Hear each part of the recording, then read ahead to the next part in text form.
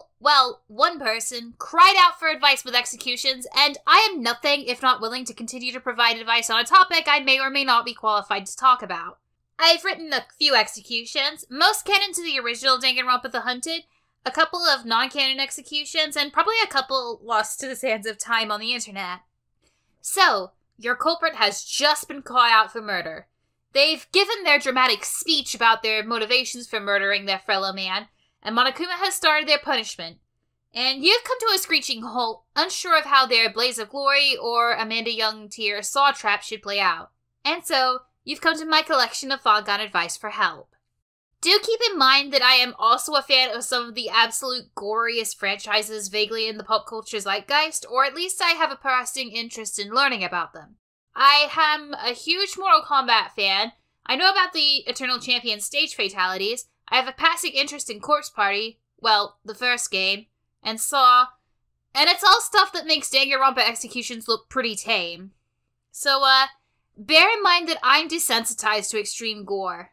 I'll be talking about advice for all Fangan since I don't believe executions need to be gory to be good, but just bear in mind I don't have a filter for that sort of thing. And bear in mind this is all my opinion to at least give you some ideas.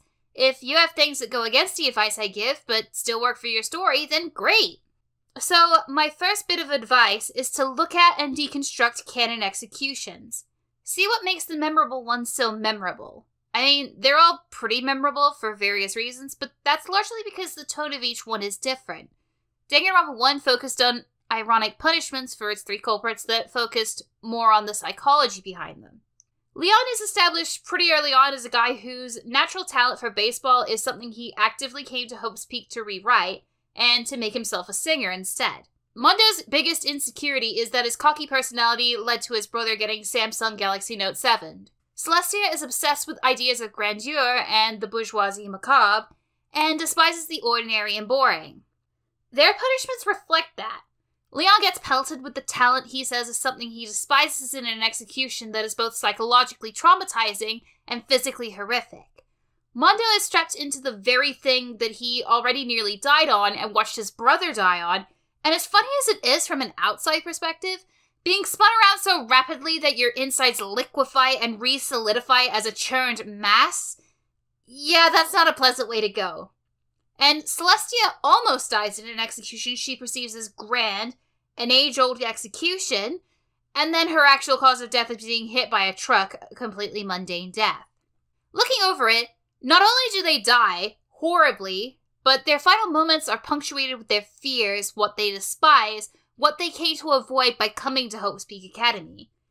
This works wonderfully in conjunction with the tone of the first game, which is more psychological, especially given it's the only Danganronpa game that takes place almost entirely indoors to aid with the claustrophobia factor, with any resemblance of sunlight or the outside world locked away until only a handful of students remain. And yes, I do want to talk about that in another video. I was going to talk about the other games in as much depth, but that segment was going to be 5 minutes of me bitching about the executions I thought were rubbish and deep analysis of the ones I like. Which is great for the people who like hearing me bitch and delve into deep analysis, but not great for those who are here for execution advice. So I encourage you to think about your favorite execution from the games, and why that's your favorite, beyond if it's a character you love or hate dying. How's the execution relate back to their character? You'll notice that even though a witch hunt has nothing to do with gambling, it relates to other aspects of Celestia's character. Her being a reverse weeaboo, her fetish for Rococo and Victorian fashion and architecture, and the fact crashing a stake burning with a fire engine is a lot easier to make more psychologically brutal than just sticking her in the guillotine and pulling the lever. Think about other aspects of your character beyond their talent, or better, combine aspects of your character's persona and their talent into the execution. I think only Pecco's pulls this off effectively. Every other execution guns for either talent or personality, but hers contains elements of both, and is one of the most effective in the series because of it, in my opinion, especially since it also has lasting consequences for one of the survivors. Break down what makes your favorite execution so interesting on more than a level of it looking cool. My second piece of advice is to know your character inside and out. That's whether it's a canon Danganronpa character, an original character, or a canon character from another series, the three Fangan settings.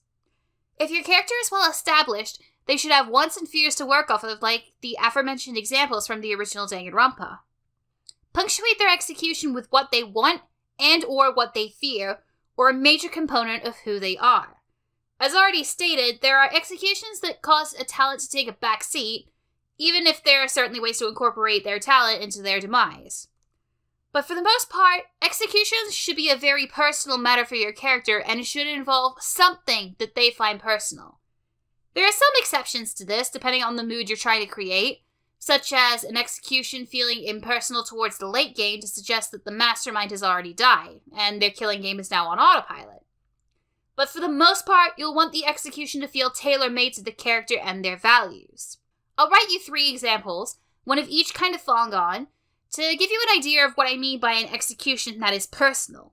Granted, you'll likely only be familiar with one example character, but I'll give you pointers for the other 2 that you're less likely to know. Mikon has a canon execution, but I think we can do better than it. I also think we can do better than just having Monokuma fail surgery on her, especially since, she's a nurse, not a surgeon. Granted, the execution I came up with doesn't really work for where Mikon is in Super Danganronpa 2 at time of death, but let's face it, most people try to forget what happened in Chapter 3, even if I'll stubbornly remind them. Mikon's biggest fear is being completely ignored, and Monokuma is inside of a virtual world where he can do virtually anything. Quick self-harm and suicide content warning. I'll give you enough time to tab back in from Stardew Valley to continue to skip the timestamp on screen. 10, 9, 8, 7, 6, 5, 4, 3, 2, 1, pachinko machine. Mikon is locked into a box that seems completely transparent. She can see out to the others, but they're completely ignoring her. On the ground are a bunch of medical tools. Mikon might not be super familiar with them, but though she tries to use them to get the others' attention by banging them against the glass, they don't turn around to face her. And so, little by little, she starts carving into herself to get their attention. First, tiny cuts that bleed superficially, but then the cuts get larger and deeper. The spots she carves and stabs and slices into become more and more vital in a bid to get the attention of the others, even if it's just to tell her that she's a horrible person. But the whole time, they don't look at her. She's definitely passed more than enough cuts that she'll bleed out soon by the time she notices something wrong with behind her. She turns her head and sees one person finally watching her, but the person is the person that she killed. The box then glitches out and destroys itself as Mikon carves a killing blow into a major artery. The survivors had been watching her the whole time, she realizes, as she slumps to the floor in front of them. Granted, that execution is very obviously fan-made. It's a bit too overtly brutal for the canon games. For the second example, I'll use Cerebella from Skullgirls, a 2012 2D fighting game with absolutely gorgeous hand-drawn sprites that may have inspired Cuphead. The timeline lines up.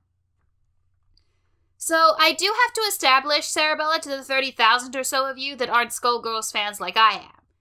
Cerebella is a circus acrobat in Circuit de Carte, flashy, energetic, and center of attention type of person.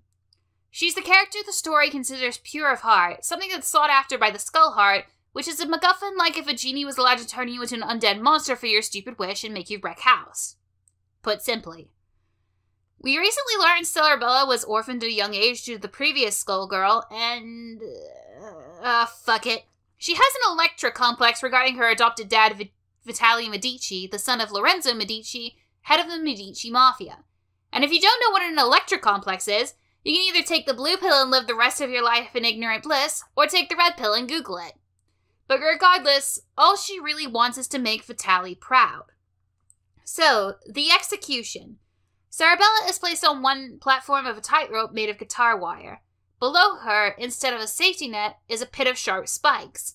A baton is tossed to her with a bomb attached to the end that detects movement and counts down faster when it's not spinning. Entrance of the Gladiators or something similar plays, and Cerebella makes her way across, using vice versa to keep the baton twirling. Because she's trained for this her whole life, the tightrope being thin isn't really a problem to her. Various items are tossed at her, but she manages to dodge them across the rope by ducking and swinging around on it. The crowd cheers Cerebella on, and she's smiling nervously, happy to be the center of attention, but knowing she's wanted dead. She spots Vitale in the crowd, however, and is full of renewed vigor, eager to survive for his sake. She dodges several more items launched at her, the items getting bigger and more difficult to avoid, and so the bomb does tick down some. However, as Cerebella dodges a large anvil, the anvil clips the baton and knocks the bomb out of its binding, sending it hurtling into the crowd towards Vitaly. In a moment of fear and seeing no other option, Cerebella leaps from the tightrope and bats the bomb towards the ceiling. The bomb goes off with a pitiful explosion that would have barely injured anyone, but Cerebella gets impaled on the spikes she leapt for to save Vitaly. And honestly, it wouldn't matter if it was a fake Vitaly or the real one. It would be the same result either way. Now, you may have noticed that both of these punishments have had the characters effectively deal the final hand in their own death. That can be effective for certain characters, but note that in the original Danganronpa, all of the executions in the first one were effectively automated, and it's actually way less common than you might think for the culprit to effectively kill themselves. Of the executions that actually result in a flesh and blood character's death, only 3 are in the hands of those who actually receive punishment: Peko, Gundam, and Kirumi. Gundam's was dumb and goes completely against his never give up on life motto, since he could have avoided it by not standing directly in the path of an oncoming stampede. Peko stopped fighting because of her guilt and wounding Fuyuhiko, and Kirumi's death is a direct reference to a folklore tale designed to display that despite her selfless devotion, she has hubris. This makes sense due to their self-sacrificing natures, well, Kirumi and Peko's self-sacrificing natures, and makes sense for a character like Cerebella when Vitaly is concerned. But let's use no sea of mine for the last example, so we can see an execution that is out of the culprit's control. Aizo Mizukawa is my ultimate aquarium curator. She runs an aquarium up in Hokkaido that is effectively the setting SeaWorld. Millions of guests a year, activities for all ages and budgets, and even rumored shady dealings behind the scenes. Though they take better care of the animals than the real-life American counterpart, there's rumors going around that she has backdoor dealings with Yakuza groups in order to help keep the park running. Aiko didn't succeed with murder in my original script. They fell victim to the Uno reverse card. This execution, however, may or may not show up in The Hunted whenever I get around to actually finishing and releasing that. Anyway, I promised an execution that was less falling to their own self-sacrificing nature, and more someone getting their shit rocked for killing someone. Aiko gets dropped into a large tank of water with thick glass walls, and a lid is slid on top, trapping her inside. Monokuma closes a pair of curtains around the tank, and when he reveals them again, Aiko is surrounded by sharks. However, rather than the expected outcome of simply getting devoured by the sharks, they manage to befriend them and calm them down. Monokuma then raises the curtain a little more, revealing a freezer unit, and flicks the on switch. The water rapidly gets cooler and cooler, ice crystals beginning to form at the very edges of the tank and around the freezer unit. The sharks, being cold-blooded, succumb to a more peaceful lethargy, but it's not so pleasant for the warm-blooded Aiko. They try in vain to use the sharks' body heat to get their own heat insulated, but while they have incredible lung power, she is still slowly drowning and freezing to death at the same time. The water starts to rapidly freeze over as Aiko feels the burning of her lungs, and as they release her breath, unable to hold on any longer, she freezes over, their final breath actually preserved by the ice. You may have been able to guess the main inspiration for that execution was Aoi Asahina's unused execution from the art book, and there's nothing wrong with taking what's been done before and improving on it. Hell, they executed someone with a rocket 3 times in the canon series, once per game, and usually up the stakes each time. And always to someone with dark purple hair now that I think about it. But really, feel free to take the skeleton of an execution and build up upon it. But I really don't advise just copy-pasting an execution. The third tip is actually one I need to bear in mind because I have a tolerance for gore, but it's this. Be sure your executions fit your overall theme and tone. If you don't know what the theme and tone are for your Fangan, you're nowhere near far enough in your Fangan's development to be thinking of how to execute your culprits. And if you think theme and tone aren't important, well, I'm not entirely sure why you're looking for Fangan advice, since quality is not a concern of yours. Now, there's no hard and fast rule on how to adhere to the tone, and I can't give you an exact amount of help for this tip. I can generally give a vague idea as to what will result in what, but it's more something you have to feel out for yourself. If your Fangan is generally lighthearted and tame, especially compared to its murders, say your first victim dies from something relatively painless, like an instantaneous blow to the head. It would then be jarring to watch this character's murderer get ripped apart like they were the protagonist of 1992's Waxworks and they just fucked something up. And again, you can look it up, but this time I'll warn you that it's a lot, even for me, so yeah, be careful. Maybe wait until you're 18 if you're one of those high schoolers watching my videos because math was a snooze fest, and to be honest, same. Conversely, a dark, gritty, gory Fangan where someone could wind up completely maimed by a culprit with guts hanging out or losing their head entirely would probably be a bit jarring if their culprits were executed with a single, near bloodless shot to the head. So make sure your executions fit the tone of your Fangan. But maybe that jarring tone is something you want to create contrast for the purposes of your themes. For example, culprits killing relatively humanely, while the culprits themselves get subjected to horrific executions that would make Sachiko from Course Party tell the mastermind to turn the gore down, might indicate that the mastermind is a cold and uncaring, or even sadistic character. The characters might kill humanely for good reasons, but the mastermind does not care. They revel in the horrific punishment for their own entertainment, or alternatively, may even see it as necessary to their ideology that no murder is a good murder, and the gory execution is necessary to prove this somehow. Something like John Kramer from the Saw series. Although this specific type of tone shift will likely not be as appreciated by people who came expecting a lighthearted, family-friendly murder game. As much of an oxymoron as that is.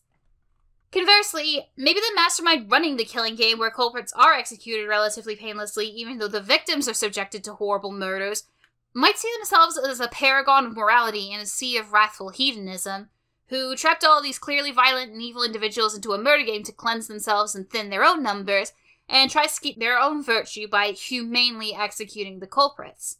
I mean, it's still murder, but the mastermind sees it more as some kind of mercy killing for their crimes.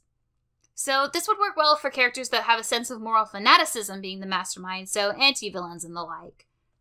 Again, these are just a few examples, and if you can make something else entirely work, go for it. But they need to work, or the executions will feel less like a fatality and more like a formality. Executions shouldn't just happen because it is a fanganronpa. They should serve your story as well to re-establish tone, whether it's to introduce a new one or reinforce the current one, or to push one or more characters' arcs. This will go a long way to make your executions feel well put together and organic, rather than forced in by format, which quite a few executions in Fangans do. Lastly, show us how the other characters would react to the execution before, during, and after, or at least before and after if they have no reason to show up during. You'll notice at the end of Leon's execution, every surviving character's reaction is briefly shown on screen. You get a sense for how these characters react to watching their fellow man die brutally in front of them. And even though most of them barely knew Leon, it's still, disturbing to watch a man be executed in front of you regardless of what they did. Even with characters that aren't well liked by the point of their execution, the reactions of their cast may just be incredibly hollow because they were still a person. It's honestly very jarring when the characters almost actively cheer for an execution, or even do cheer for an execution.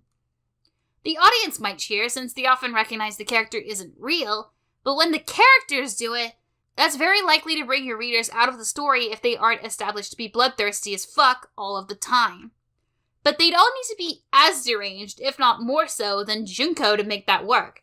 And that setting does mean that it'll be difficult to identify with anyone present, unless it's under very specific writing circumstances that I'm forced to admit, or people will assume ignorance by default.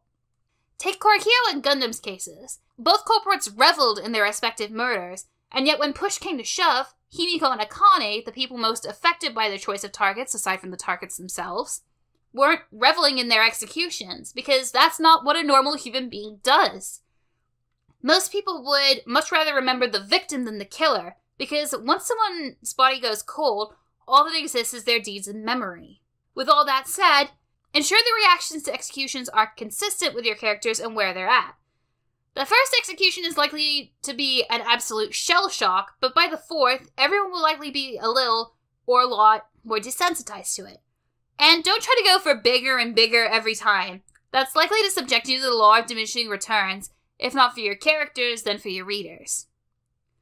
So yeah, I hope that was all helpful information for your executions. I'm still very busy at the moment, so uploads will likely still be very infrequent. But regardless, I do have a few video ideas, and some that might even show up this year.